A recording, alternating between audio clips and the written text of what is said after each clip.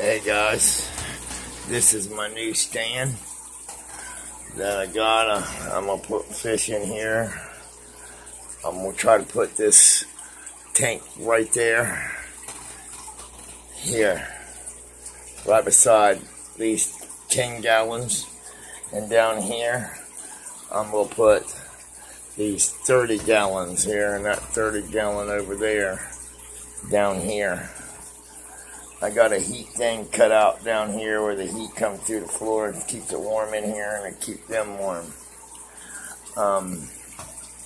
Yes, it runs from the window all the way down there. Then I'm going to build from that wall right there all the way up to this wall. I'll have that full. I'll have it too high. Yeah, it'd be more or less like this. It won't have all that down there in the bottom. Over here on this side, it'd be a lot longer than this one here. Yeah. But I built this thing. It started the day before yesterday, and then yesterday I worked on it all day. And it's working out pretty good, guys. I want to get rid of all this stuff here. And I want to get my coffee table here back right here. Hey guys, if you like this video, please give me a thumbs up, and y'all have a good day. And don't forget to hit the subscribe button here down here on the side, right down there somewhere. Yeah. Hey, these are my big boy bonus.